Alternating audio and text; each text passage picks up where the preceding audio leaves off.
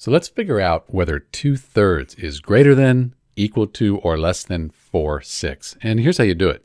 You could divide 2 by 3 on a calculator, get a decimal, divide 4 by 6, get a decimal, and compare the decimals. That's one way to do it.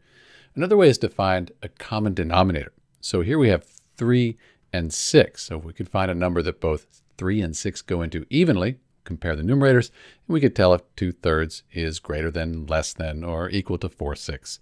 So let's do that. Let's just multiply 3 times 2, because 3 times 2, that equals 6. And down here, we already have 6, so let's just keep that the same, 4/6. Now, because we multiplied the denominator by 2, we do have to multiply the numerator up here by 2.